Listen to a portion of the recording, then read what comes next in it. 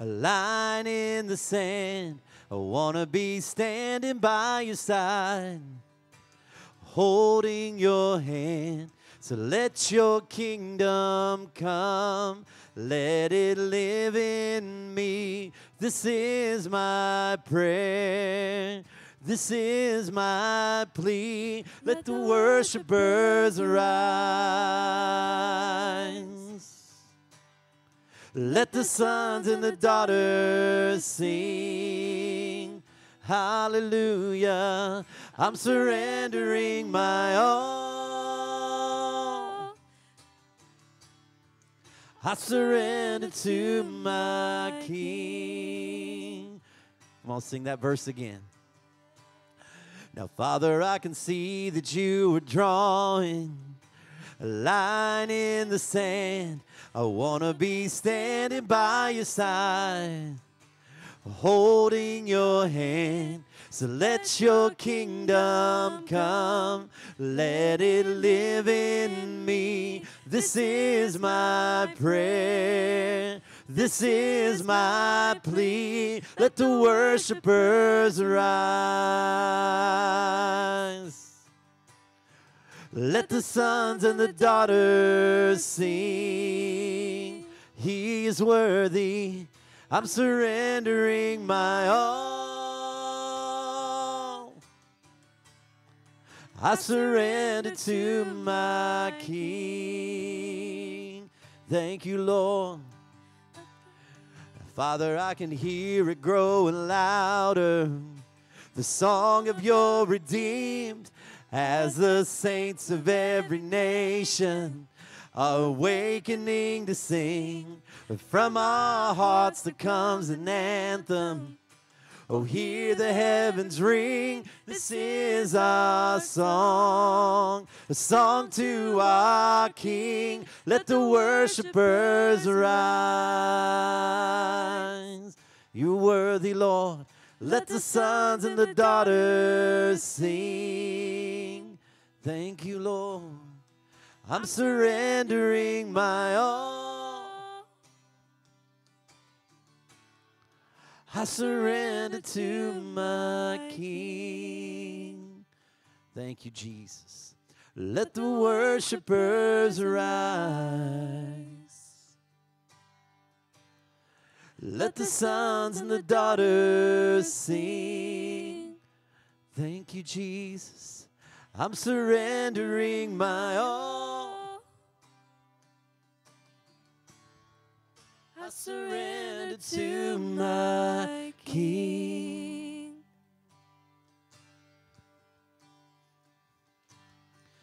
Before the world was made, before you spoke it to be, you were the King of kings. Yes, you were. Yes, you were. And now you're reigning still, enthroned above all things. Angels and saints cry out. We join them as we sing. Glory to God. Glory to God. Glory to God. Forever we sing glory to God. Glory to God. Glory to God. Forever. Creator God, you gave me breath so I could praise your great and matchless name. All my days, so let your whole life be a blazing offering, a life that shouts and sings the greatness of our King. Glory to God, glory to God, oh glory to God. Forever we sing glory to God. Glory to God. Glory to God. Forever. Oh, take my life and let it be all for you and for your glory. Take my life, let it be yours. Oh, take my life and let it be all for you and for your glory. Take my life, let it be yours. As we sing glory to God, glory to God, glory to God forever. We sing glory to God, glory to God, glory to God forever.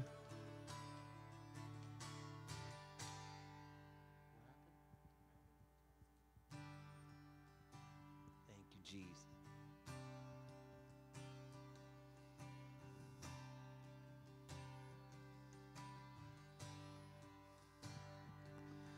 And all the earth will shout your praise. Our hearts will cry.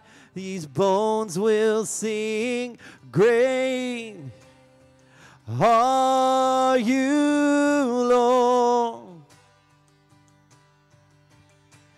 And all the earth will shout your praise. Our hearts will cry. These bones will sing. Great are you, Lord. Come on, just lift your voices and declare that tonight.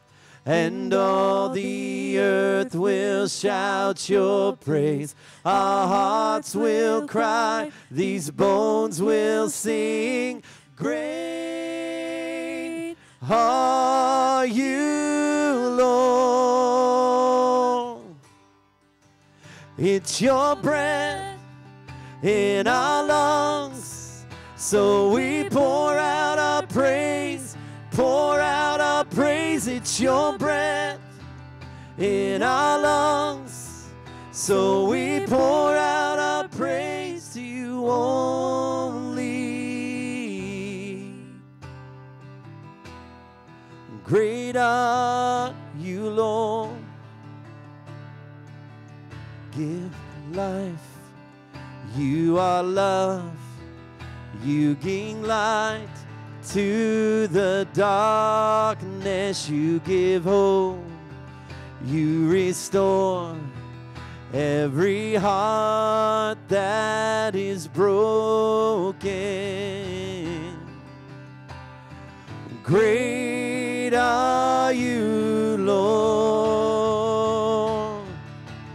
It's your breath in our lungs, so we pour out our praise. We pour out our praise. It's your breath in our lungs, so we pour out our praise. We pour out our praise. It's your breath in our lungs, so we pour out our praise. We pour out our praise. It's your breath in our lungs, so we pour out our praise to you only. Great are you, Lord. And all the earth will shout your praise. Our hearts will cry. These bones will sing. Great are you, Lord. Oh, we praise his name. And all the earth will shout your praise. Our hearts will cry. These bones will sing. Great are you, Lord. It's your breath in our lungs, so we pour out our praise. We pour out our praise. It's your breath in our lungs, so we pour out our praise to you only.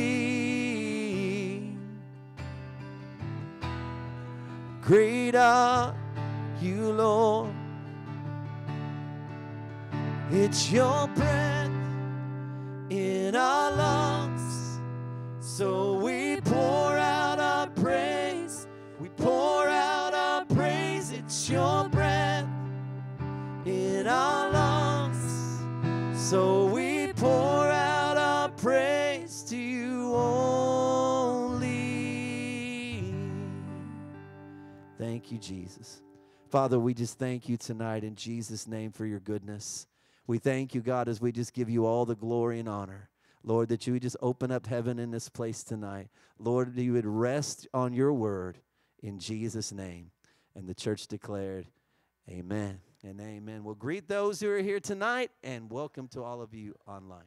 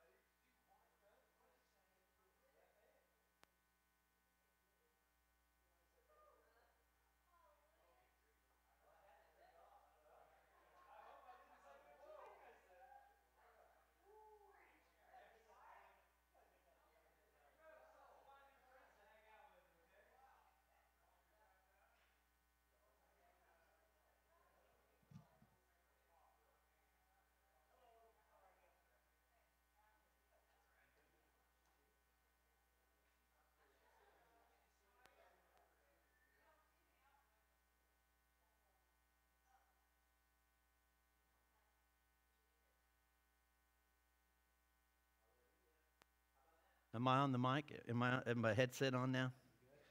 That's good. Well, you're sitting close. You can hear me for sure. Amen. There we go. Now we can turn me down a little bit. So, I know. Praise the Lord. Well, we apologize. I guess there was no guitar volume on the live feed tonight, but apparently maybe had a battery that's dead on the guitar. So we'll see what happens. But I will say this, that if you're watching online tonight, we need you to check in and tell us that you're joining us online so we know you're not playing hooky from church tonight. Amen.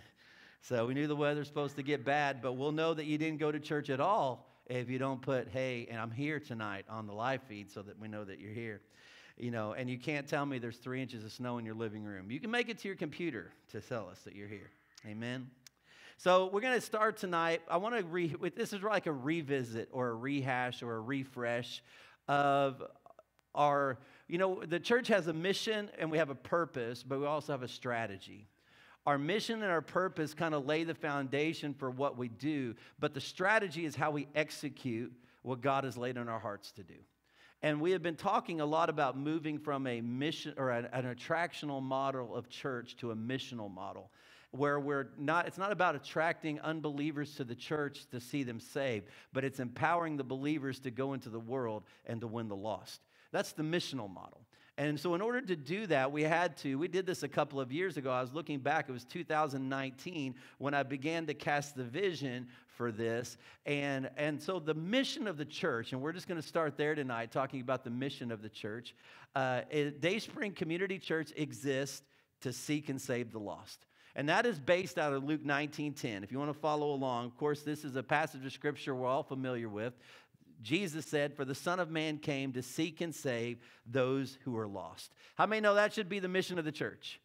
If we have a different mission other than seek and save the lost, then we are not the body of Christ. That was Jesus' mission. We are his body. It should be our mission as well. The purpose then, so we have a mission, but what is the purpose of our church?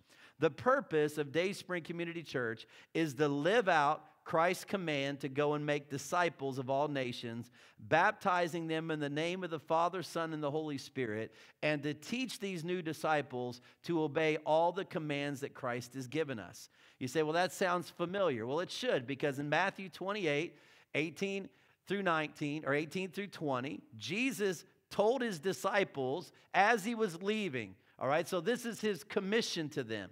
I have been given all authority in heaven and on earth. Therefore, go and make disciples of all nations, baptizing them in the name of the Father, the Son, and the Holy Spirit. Teach these new disciples to obey all the commands I have given you, and be sure of this, I am with you always, even to the end of the age. This is called the Great Commission, but really I like to refer to it as the Great Commission, right? Because we are partnering with Christ to spread the gospel. So it's not just a commission, but it's a commission. Together, corporately, Christ in us, working through us, is winning the lost in the days that we live in.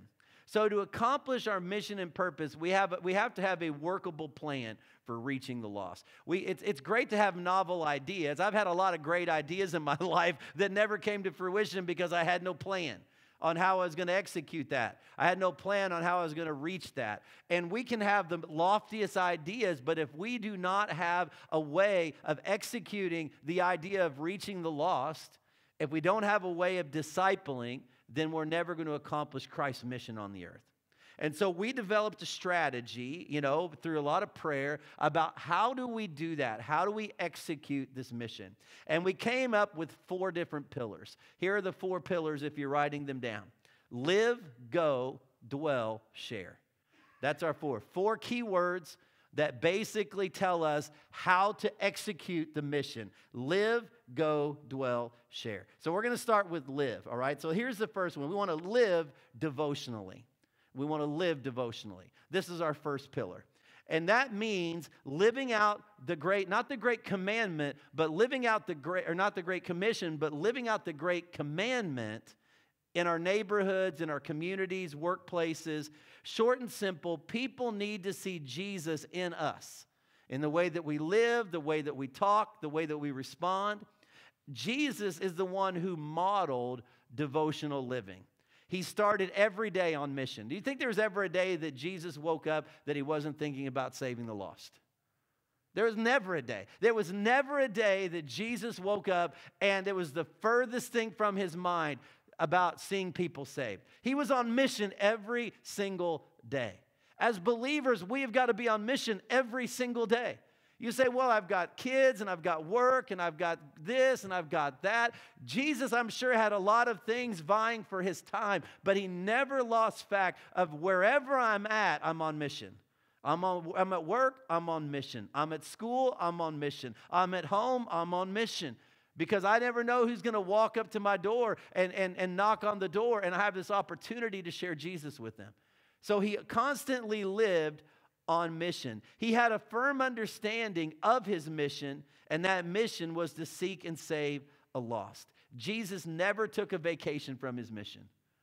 As a pastor, sometimes, I've shared this story before, going on vacation, and while I'm on vacation, like, we'd go to a Wednesday night service, because we're not on vacation from Jesus, right? We're on vacation, but we're not trying to get away from God on vacation. And so we went to a church when we were down in, I think it was in Alabama, and we showed up on a Wednesday night, and the pastor came out and shook our hand, introduced himself. I told him who I was, and he said, "You're a pastor?" I said, "Yeah." He goes, "And you're at church on a Wednesday night on vacation?" And I said, "Yeah." And he goes, "You must be one of those saved pastors." And we kind of giggled together, but I thought, that's sad that it surprises him, because we're always on mission. Even on vacation, we're on mission. That part we never get away from. Part of living devotionally also means that we have to communicate with God every day. Communicate with God every single day. Think about Luke 5:16. It says, "But Jesus often withdrew to the wilderness for prayer." You cannot live the Great Commission without being in constant communication with the architect of your faith. You can't be. We have to be on mission every single day, but we have to talk to the architect every single day to understand what is being built, where to go, and what to do. The next thing that Jesus did, and this is the part I think is very interesting, because we have to think about how do we do this next thing in the context of our daily life, because we're living devotionally. Here's the next thing. He revealed things that he knew about God to those around him through miracles, parables, acts of compassion, and teaching. So every day, Jesus was busy revealing things about God to the people around him. Maybe he revealed something about God to them by healing them. Maybe he revealed something about them to them about God through a teaching. Maybe he was revealing God to them through some kind of act of compassion when he fed the 5,000. There was just all these different ways that Jesus communicated who God was to the people around him. And they was always different, right? Jesus didn't necessarily heal every day. Sometimes he had compassion and fed the 5,000. Some days he walked on water. Some days he prayed for a lame man. Other days he raised the dead. So there was just all these different ways. Sometimes he just gathered the thousands and he taught them the word of God. And so every day he was finding new ways. How often do we think about new ways that we can engage the people around us and express to them who God is? You know, if you look at Matthew 9:35 with me, it says, Jesus traveled through all the towns and villages of that area, teaching in the synagogues and announcing the good news about the kingdom. And he healed every kind of disease and illness. So wherever he went, he was just revealing God to people. I love that. Some of the things he did were spectacular, but I know that's something I can do every day. I may not heal the sick every day, but I can demonstrate compassion. I can show the kindness of God and the love of God. I can do a lot of things to show people who Jesus is every single day in new and different ways. Another thing that Jesus did every day living devotionally is that he lived in obedience to the Word of God. There is nothing that a world hates more than seeing a person confess to be like Christ and then not live like Christ. Jesus lived in obedience to the Word of God every single day. John 8:28 says this. Jesus said, when you've lifted up the Son of Man on the cross, then you will understand that I am He. I do nothing on my own, but only say what the Father taught me. How many of us can say that? How many of us can say, I only say what the Father taught me? No, I wish I could put words back in my mouth every day. The things that I've said, I'm just like, why should I put that back in? Jesus would not have said that. Not even in jest would he have said that. Not even in the privacy of just me and my wife would he have said that. You know, because sometimes we say things we probably shouldn't in company we feel comfortable with, right? But Jesus would never have gone there in that situation. He lived in obedience to the Word of God. This requires us to spend some time in His Word hearing from Him. You cannot know what God wants if you spend no time daily in His presence, not only just in communicating in prayer, but listening to His Word. You know, a lot of times we hear that. We hear people say, well, I have a hard time, reading the Bible. But it's really, you're doing more than just reading. You're listening to God. That's why I don't have them. People say, well, I listen to the Bible as I'm driving. I don't have a problem with that. Listen to the Bible because you're listening to God. When I'm reading, I'm simply listening to God. And that's what Jesus would do. He would listen for God's instruction, and then he would live it out. Being seen in the community, practicing and living the principles that we confess to hold so closely is what will win people to Christ. But if we do not live those standards out, if we don't live according to the Word of God, it doesn't matter how kind we are, how nice we are. People still are not going to put their faith in Christ if we're not a better reflection of it to them. In John 5:19, Jesus explained, I tell you the truth, the Son can do nothing by himself. He does only what he sees his Father doing. And whatever the Father does, the Son also does. Wouldn't that be great if that was our mindset every day? I'm only going to do what I see the Father do. I'm only going to say what I see the Father say. I'm only going to do what Jesus did. I'm only going to say what Jesus did. I'm only going to react as Jesus did. That's how I'm going to live my life before the people around me. You know, the essence of living devotionally is Matthew 22:37 through 40. Jesus replied, you must love the Lord your God with all your heart, all your soul, all your mind. This is the first and greatest commandment. As second is equally important to love your neighbor as yourself. The entire law and all the demands of the prophets are based on these two commandments. I mean, the entire Bible is wrapped up in this verse. Love God with all your heart, soul, mind, and strength, and love your neighbor as yourself. That is our commission in life. That's the commandment that God gave us. And that's what we're supposed to live out. Our daily devotion to Christ is the foundation we lay within our village. I like the idea of having a village. You know, your village is basically the people that God puts around you. It's your neighborhood. It's your workplace. It's your family. That's your village. And you've been called to be a missionary to that village of people. And sometimes our villages cross, right? We have mutual friends and mutual family, but I will guarantee you that I have a scope of people in my life that you don't know. I have a scope of people in my life that my daughter doesn't even know. You know, it's hard to believe, but it's true. I mean, sometimes I'll be talking to people and my son will walk up and say, "Dad, who's that?" You know, even though he lived in my house for 20-some years and he goes to church here his whole life, there are still people that I know that he doesn't know because my village is different. His village is different. And so we need to understand that. We do have crossover, but ultimately you need to know who your village is. Everything else we do, the Great Commission included, is built upon the genuineness and authenticity of our devotional life. You can't do any of the next three things if you don't have a strong devotional life. You can't. You can try, but you will not come off as being genuine or authentic if you do not have a good devotional life. So here's the second pillar, to go. What does it mean to go? It means to be intentional. We have to be intentional, right? Being intentional about finding the lost where they are and equipping ourselves to reach them there. It's important that you hear what I just said. What does it mean to go? It's being intentional about finding the lost where they are and equipping ourselves to reach them there. Not equipping ourselves to reach them here, not trying to attract them to where we are, but going to where they are and equipping ourselves to meet them where they are. The next, that pillar is strategy is very simple. Literally, the word go is 2 letters. But it's the hardest thing that we have to do as believers, to actually get outside of our comfort zone and go.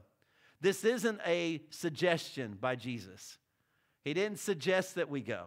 It's a directive that's intended for every disciple of Jesus Christ. To go means that we are making our way towards something. If I tell you to go, I want you to go make your way towards something, right?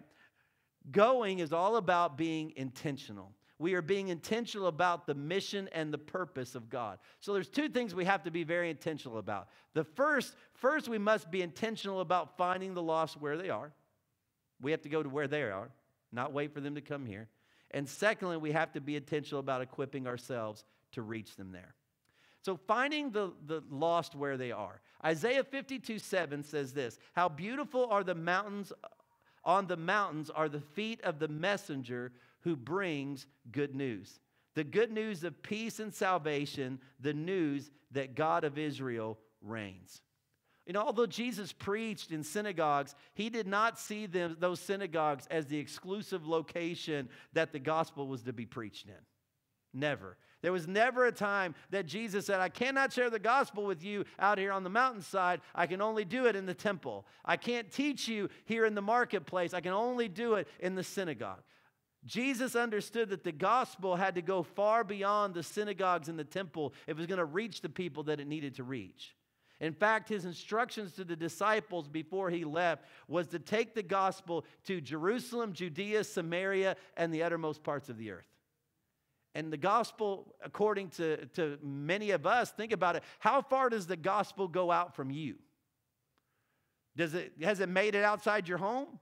I mean, has it made it outside your family? Has it made it outside the church doors? Has it made it into where you work? Has it made it into your family reunions? Has it made it into your schools? How far has the gospel gotten out from you? It's the gospel that has to go. You're the vessel to carry the gospel, but the gospel has to go. In fact, that's the first 2 letters of the word gospel. Come on, somebody. That was Holy Spirit inspiration. Or just good English, one of the 2, I don't know. Think about this for just a moment too. Jesus didn't simply say it, he modeled it, right? He would teach by lakesides, sitting at wells, walking down the road. He didn't wait for the lost to find him, he went out and found the lost. He took the good news to them. Look at this passage, Matthew 18 and verse 12. It says, if a man has 100 sheep and one of them wanders away, what will he do? Won't he leave the 99 others on the hills and go? He'll go out to search for the one who is lost. Won't he leave the 99 and go? Look at this passage, Luke 14, 21 through 23. The servant returned and told his master what they had said. His master was furious and said, go quickly into the streets and alleys of the town and invite the poor, the crippled, the blind, and the lame. After the servant had done this, he reported, there is still room for more. So his master said, what? Go. Go out into the country lanes and behind the hedges and urge anyone you find so that the house will be full. Again and again, Jesus didn't just say it, he modeled it. He constantly went into places. Jesus went into areas that nobody else would want to go into. His disciples didn't certainly want to go into Samaria, but Jesus said, I must go through there. They oftentimes didn't want to go. You know, they talked about Galilee, and they talked about Bethlehem, and they talked about Nazareth, and even Nathanael said, is there anything good that can come out of Nazareth? Jesus went to all the places that nobody else wanted to go, and he took the light to them. He took the gospel to them. And that's what God's called of us. I think what I love about the passage is it helps to answer the question, who are the lost people that I'm called to? You ever think of that question? Who are the lost people that I'm called to? Jesus said, go to the streets, the alleys, the highways, and the country lanes where you live. Where you live. Not everyone is going to be called to a foreign country. Praise the Lord, right? Most of us are called to the people that we encounter every day. That's who we're called to. We're called to the people that we encounter every single day. Your mission field is your neighborhood. Your mission field is your workplace, your family, your school. Perhaps it's a people group that you can identify with because you lived that life and God brought you out. So you can identify with those people, what they've been through. You know, it's amazing that somebody that's been delivered from alcohol, how great a witness they can be and a tool to help others come out of alcoholism because they've been there.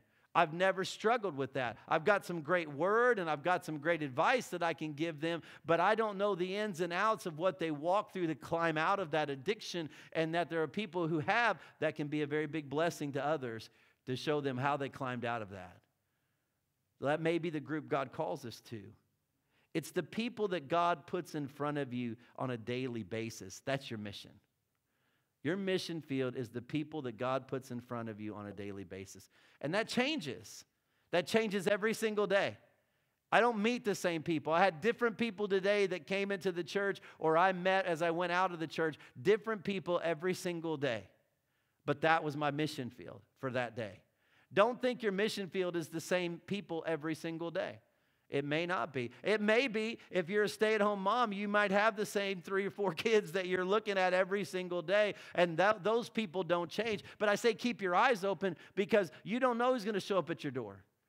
You don't know who you're going to see at the gas station. You don't know who you're going to see at the grocery store. You don't know who you're going to run into that day that simply stops in and says, can you pray for me? Your mission field changes every day. Sometimes we think to live missions means that we have to go to a country with an unreached people group that has never heard the name of Jesus. We think that's what it means to live missions. But how many know that just because people may have already heard the name of Jesus doesn't mean that he isn't the last thing on their mind? They've heard the name of Jesus, they've heard of Jesus, but Jesus on a daily basis is the furthest thing from their mind whatsoever. They've got so many other things that are a priority over Christ. He may not even cross their mind in weeks, months, years, right? In the circles that they run in and the people that they do things with and where they live, they may never even think about Jesus for months and months and months on end. It doesn't even cross their mind. Our job in those mission fields, we're called to bring the reality of Christ to the forefront of their mind. I mean, you may just be talking to someone someday and you're just talking to them about, they're telling about a sickness that they had, and you begin to talk about how Jesus met you when you were sick one time and healed your body. All of a sudden, what have you done? You've brought Jesus to the forefront of their mind. They weren't thinking about Jesus before they walked up to you. But all of a sudden, because you began to share your faith and to share your story, you brought Jesus to the forefront of their mind. That's being a missionary. It's putting Jesus in front of them by just simply talking to them on a daily basis. It's living out the reality of Christ in front of them, making Jesus a focal point and not an afterthought. That's being a missionary. That's the going that we're talking about. This is where the fear comes in. Right? We're laughing. Yeah, this is where we often shy away because we are fearful about what to say. That's why we must be intentional about equipping ourselves to reach the lost where they are.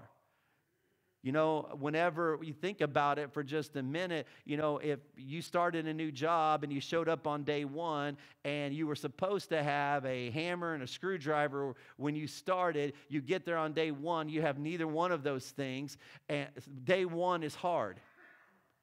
And it may not have been your fault because nobody told you to bring a hammer and a screwdriver. But day two, if you don't show up with a hammer and a screwdriver, if you don't go home and equip yourself, day two is going to be hard because you're ignorant. You knew that I'm not equipped. I am not equipped for day two if I don't bring the hammer and the screwdriver with me. God's called us to be missionaries. He's called us to go. And we've got to equip ourselves to take the gospel. I don't know what to say. Then study what to say. Get into the Word of God and find out what the gospel is, that it's reconciliation is where forgiveness and repentance meet. To love the Lord your God with all your heart, soul, mind, and strength, and love your neighbor as yourself is the great commandment that God has given us. Learn the Word so you're equipped when you step into that situation. You're not fearful. If I'm going in day two with my hammer and my screwdriver, I'm not afraid, right, that I'm ill-equipped. I may not know what's ahead of me. I may not know exactly what to expect day two. But I'm going to go into it with a lot more confidence because I showed up equipped today, more equipped than I was the day before. Some of us are no more equipped 20 years after coming to Christ than when we came to Christ. We're still as fearful today as we were back then. In fact, we're actually more fearful than we were back then. The beauty of when you first come to Christ is your ignorance. It really is. Because all you have is a testimony, and your testimony is what God has done in your life, and you cannot wait. He's pulled you out of the miry clay. You got to tell somebody about what God does for you. But as time goes on, you get away from that. And that's why often you read in Scripture, David pray, restore the joy to me of my salvation to me. Because he even knew that. I've gotten away, so far away. If I can get back to the joy of my salvation, I can be effective again. We have to disciple others. That's where this fear comes in. That is why we must be intentional about equipping ourselves. We must remain actively engaged in being disciples ourselves. The minute you think that you know it all, you become ineffective as a disciple.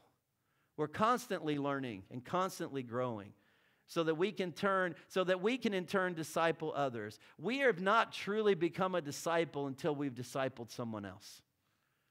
We're not even really a disciple. We're students. We're really just students of the Word until we actually disciple someone else. Then we're disciples. So we have a lot of students of the Word sitting in churches, and they're very knowledgeable, but they never made a disciple. They've never discipled anyone to follow Christ. We must be students of the Word for our own sake, but also to accomplish the mission. We have to stop coming to church thinking about what we're going to get and start thinking about what we're going to receive that we can share with others. Something from this message tonight, if you don't take anything from this message tonight and share it with somebody else, then basically you've just stocked your refrigerator and you're not sharing. It's all the purpose of the Word tonight is to equip you to take it to other people and to share it with other people, to take that gospel to them. We have to stop coming to church thinking about that it's just about me and I've got to I'm coming in hurting, I'm coming in broken and I need healing. That's great, but remember the purpose of your healing is so that you can go and make disciples. It's not to be whole. If the purpose of you coming is to be whole, then we've missed it. The entire success of the Great Commission rests on how we respond to that one directive, go. Here's the third pillar. Dwell. To dwell means to live relationally with the people around us. Living relationally requires that we engage the community of people that God has called us to reach. That means we've got to learn their language, their practices, their customs, their family dynamics that are specific to their mission field or our mission field by spending time building relationships with those people. I've shared this before that those people who work at Toyota have a complete different language than I know. I mean, I shared like words like Kaizen and even their shifts, they have colors and they know what the colors of the shifts mean. And so within Toyota, there is a whole language within that company. They know words and they say things, and I stand on the outside looking in thinking I have no idea what these people are talking about, but they all seem to know. And you can mention a shift, or you can mention a department, or you can mention an east wing or a west wing, here or there, and they'll all shake their heads because they're well aware that, listen, that is a mission field in and of itself, and the best people to reach those people is somebody that understands the dynamics, right? This is what it's all about, living relationally. Love your neighbor. I appreciate Mark 12, 29 through 31. Jesus replied, the most important commandment is this: listen, O Israel, the Lord our God is the one and only Lord, and you must love the Lord your God with all your heart, all your soul, all your mind, and all your strength. The second is equally important. Love your neighbor as yourself. He could have said love others as yourself. But for me, I think that the idea that he said neighbor was important. Neighbor refers to or relates to proximity. My neighbor. I think about somebody's my neighbor. Pooch, we live in the same town, and me and Pooch do, but we're not neighbors. We just live in the same town, right? But I've got, Tylee and Terry, they're my neighbors. Because I could throw a rock and hit their house. They wouldn't like it very much, but I could do it. I'd have to throw pretty hard. I don't know. I might need a closer neighbor. The Davises are my neighbor. They moved out, and I didn't even throw any rocks at them, but they moved. But you see what I mean? When you talk about neighbor, there's something about proximity, the people that God puts in place around you. The word neighbor sheds a little more light on the nature of the relationship that we have with those that God has called us to reach. A neighbor is not just a random person that I come in contact with. That's not a neighbor. It is a person that I live in relation to. That's a neighbor. The people that God puts in my path every day are my neighbors. The people I live next door to are my neighbors. The people in my house are my neighbors because relationally I live close to them. Perhaps it's someone I live next door to, I work regular with, a schoolmate, someone I see daily, a member in our community that I see on a regular basis. My neighbors are always people that I walk through life with. So when we say to go dwell, what God means is we're not supposed to stay at a distance, but we're actually supposed to draw near to them, to get to know them, to get to understand their family dynamics and get to understand. We had an individual in the church that for years and years, I really didn't know a lot about them, even though I spent a lot of time with them. And in one afternoon, I sat down and talked with them, and I heard their life story, and I was absolutely shocked at his life and what had happened in his life. I became much closer to that person in my own heart than I'd ever had before, and I'd been around him for years and years and years. I was learning something. We have an ordination candidate that I read her. She gave her testimony, and I've known her for years, and I read through her testimony that she was taken up to the district office, and I texted her after I read it, and I said, I had no idea about your life, none of this stuff about you. That began to stir in my heart about dwelling. That if there's a weakness in my life, if I was talking about these 4 pillars, probably the weakest area in my life is learning to dwell with people in a way where I get to know them relationally. And I know their language, I understand their family dynamics. All of those things is something God would have me to do. Living relationally requires that we engage the community of people that God called us to reach. You know, as I mentioned earlier, that may mean learning the language, practices, and customs and family dynamics to their mission field. You know, too often when it comes to reaching the lost, we engage our neighbors much like we do a missions trip. I want you to hear me, okay? We show up unexpected. We inundate them with Jesus. We demonstrate compassion through acts of kindness, and then we go home. And then we go home. That's kind of how we do it. You know, we're like, hey, you know, the pastor will get up and say, hey, we need to reach out to your neighbors. And so we show up unexpected and we give them all kinds of Jesus and we do something nice for them and then we go home and we don't talk to them for 3 more years. Till the pastor mentions it again. Missionaries, however, they dwell with them. They dwell with the people that God called them to reach. They invest in learning their language, studying the customs, and showing up in their lives every single day. They show up. Now, they don't impose themselves, but they're a presence, right? They're a presence. When I think about my neighborhood, and even like in social media, I'm friends with the folks in my neighborhood, and I try as often as I can to like and to comment and to connect, specifically with people that I'm neighbors to, I'm close to, because I'm called to be a missionary to them. I'm called to that neighborhood. I'm called to minister the gospel to them. One of our missionary friends, and I will say this, although there's nothing wrong with mission trips, we cannot call ourselves missionaries simply because we spent 6 days in a country. And this is what one of our missionaries had said. I've quoted this before. This is Rich McCartney. He says, as believers, our missions assignment is not just a 7 to 10 day missions trip, but a lifetime of learning cultural differences and doing life together right where our mission field is at. And that's not just for those who are called overseas. That's those of us called right where you live, wherever your house is, wherever you work. This principle doesn't change. Jesus himself recognized that living in relation to those he came to save was important. Look at John 1:14. And the Word became flesh and dwelt among us, and we beheld his glory, the glory of the only begotten of the Father, full of grace and truth. Jesus realized that winning the lost was not going to happen unless he spent time among us, experiencing everything that we experienced. That's why he came. How can we expect to win people to Christ that we don't want to spend any time with, that we don't want to have in our home, that we don't want to get to know in some way? This is important as a church that we break through this barrier. Jesus initiated those relationships by finding common interest. Whenever he came up to the disciples who were fishing, isn't it interesting that he connected with them about fishing? He said, I'll make you fishers of men. And he made a connection with them.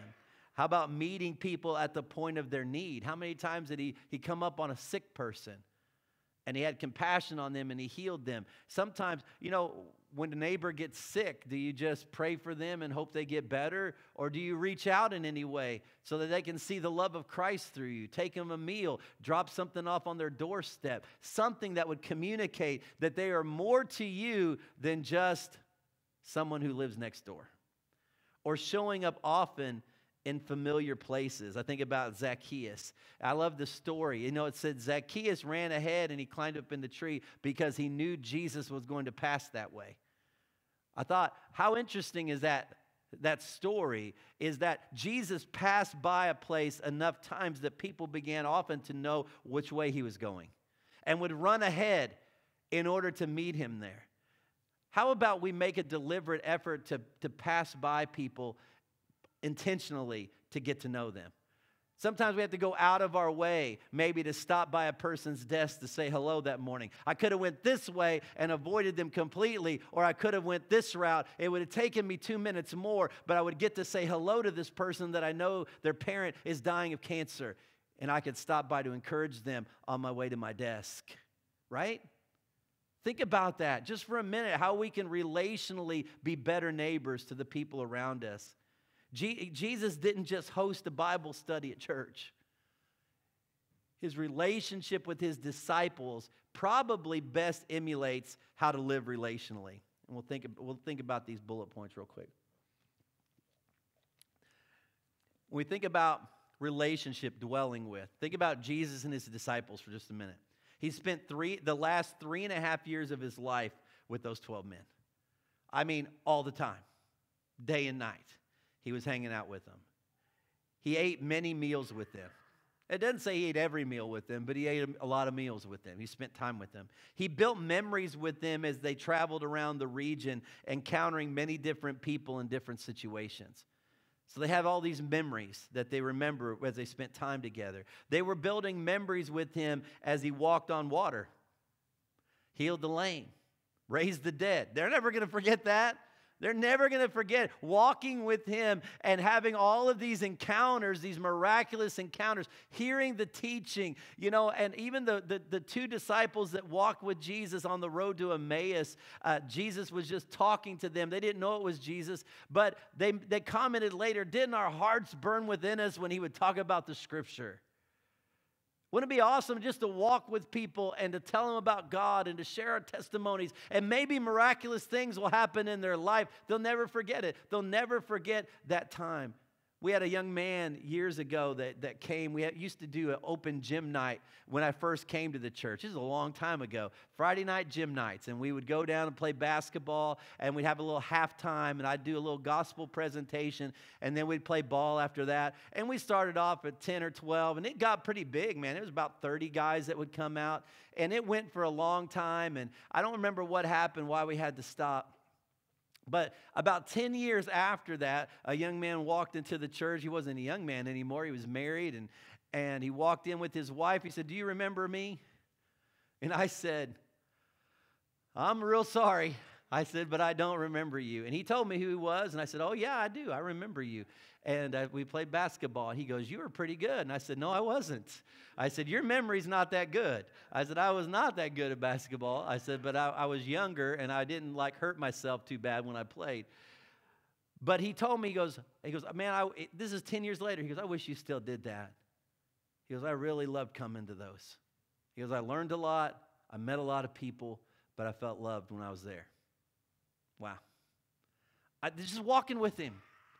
That's all. I mean, that's literally all. Dwelling with people, just spending some time. I have no idea the impact that was having on his life until he told me. And only because I just walked with him during that time.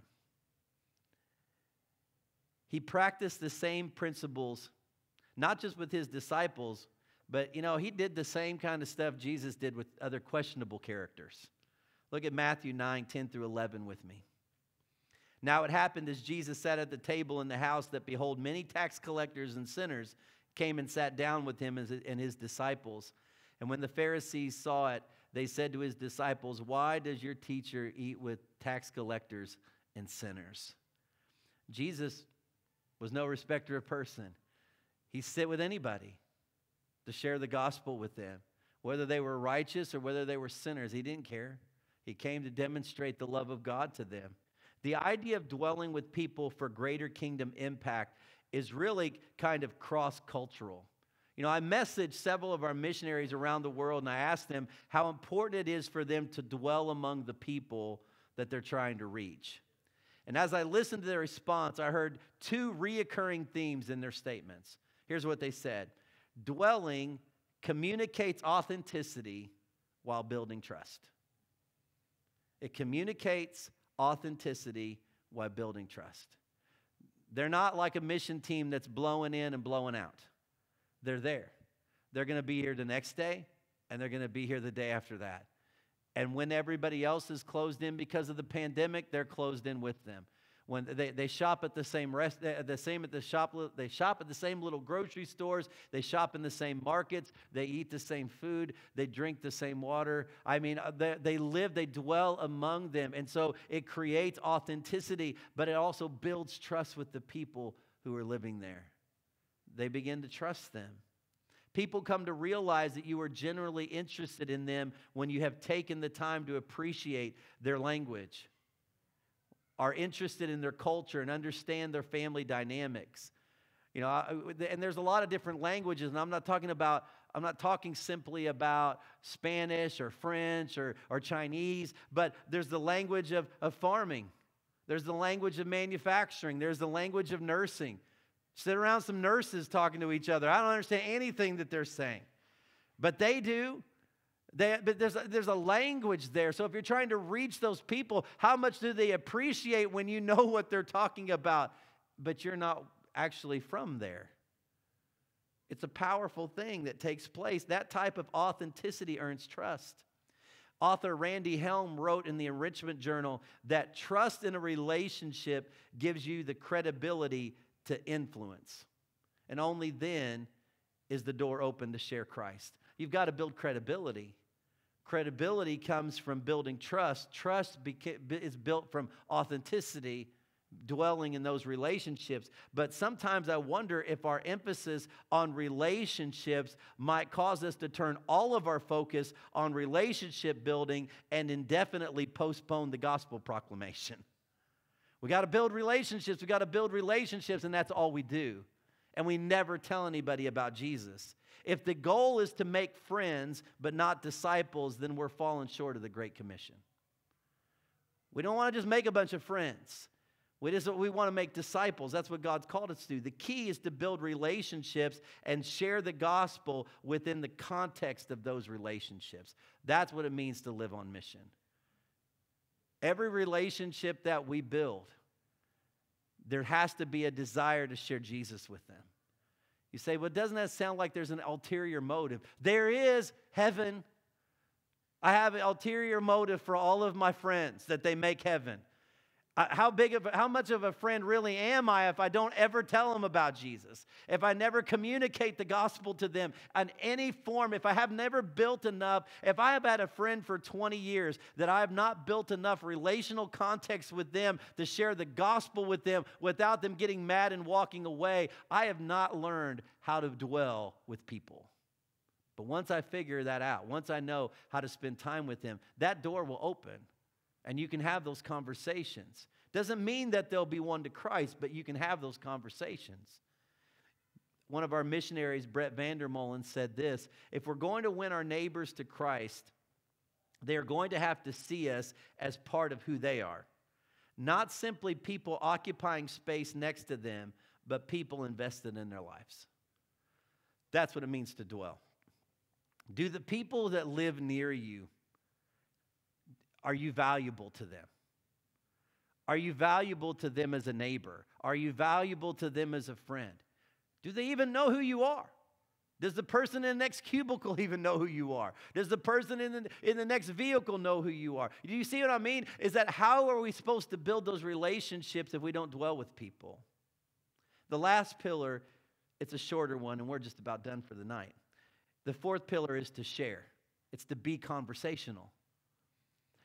I know everybody loves that St. Francis of Assisi post, talking about, that we ought to preach the gospel and when necessary use words. I hate that. You may love that quote, but it's silly to think that we are going to win people to Christ without opening our mouths. It's not possible. We have to preach the gospel. Jesus came. If that was the case, Jesus lived a sinless life. He would have never had to teach. He could have just lived sinless and been different from everybody else on the planet, but he still opened his mouth and he preached the word and he preached the gospel. We have to share the gospel. We must then, when it comes to being conversational, we must then tell his story, revealing Jesus to them through various means. And we can do it through teaching, prayer, working of miracles, acts of compassion, our personal testimony, witnessing, one-on-one discipleship. But Romans 10:14 declares, but how can they call on him to save them unless they believe in him? And how can they believe in him if they never heard about him? And how can they hear about him unless someone tells them? We all have a testimony. Every single one of us has a testimony. We are an expert in what God has done for us. I'm an expert. I may not be an expert in what God's done for you, but I am an absolute expert on what God has done for me personally. Nevertheless, your story has to include His story. It's not a testimony if His story isn't tied to your story. You might have an interesting story to tell, but it's not sharing the gospel if it doesn't tie to His story. We must tell His story by revealing Jesus to others through various means. So this is a means. I'm teaching tonight about Jesus. This is a means of declaring the gospel. When I stop and I pray with somebody who is sick and I declare Jesus' healing over them, I'm declaring the gospel to them. When we lay hands on the sick and they recover, we're declaring the gospel to them. When we feed the 5,000, we're declaring the gospel to them. When we share our personal testimony, when we witness, when we take our kids aside and we begin to disciple them in the Word of God, we open our mouths and we share. We have to open our mouths. We have to talk about Jesus to people. Now, perhaps that is the hang-up for some. If I could just live like Jesus and never have to open my mouth, then I would be much more open to this winning souls for Christ thing. Unfortunately, Romans 10:14 tells us that we have to open our mouth. We have to declare His word. We have to talk to other people about Jesus. We have to get on the cross. Because what we're trying to do is to get off the cross. It's too painful to share it. We're trying to get off the cross. And Jesus said we need to take up our cross. He knew it was going to be hard. Telling other people about Jesus is hard. People rejected Christ, so they're going to reject you. There are going to be people that do not like what you have to say about Jesus. They're not going to like you simply because of your position on Christ. That's it. They don't need to hear it anymore. They just know you love Jesus, so they hate you. There's nothing you can do about it except share the gospel with them. Demonstrate the love of God to them. It's not your job to win people over. The Holy Spirit will do the wooing.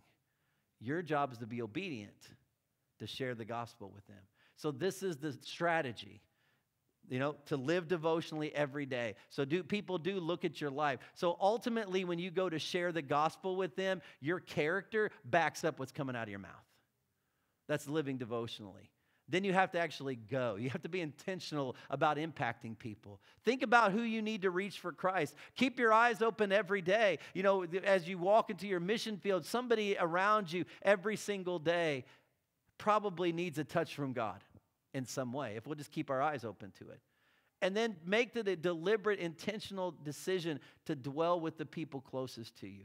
Who do you need to sit down with for coffee? Who do you need to have over to play some games? Who do you need to relate with that is not people that you already relate with, but somebody that might need Christ? And then as you build that relational context, to open your mouth and tell them about Jesus. And maybe you'll win a soul. Maybe you'll just plant a seed. Maybe you're going to, we don't know what's going to happen. All you're doing, you're going to walk away from that situation knowing I did what God told me to. Right? Amen. Let's stand together as we close. Thank you, Father. Lord, I just thank you. I thank you that we have a mission to seek and save the lost. I thank you that we have a purpose as a church to make disciples of all nations. But Lord, I also am thankful that we have a strategy that we can employ every single day of our lives to live, go, dwell, and share. I pray that you would stir our hearts, stir everyone in the house tonight, stir everyone watching at home and those who may watch later. This is the strategy. These are our pillars. This is what's going to see kingdom impact happen in our communities and our villages as we take the gospel out and begin to share it.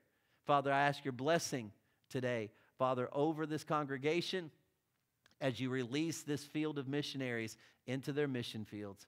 In Jesus' name. And everyone says, amen. Hey, just one quick announcement for all the men. Do not forget, 8 o'clock this Saturday morning is our men's breakfast. 8 o'clock Saturday morning. So it'll be at the FLC. We invite you to come.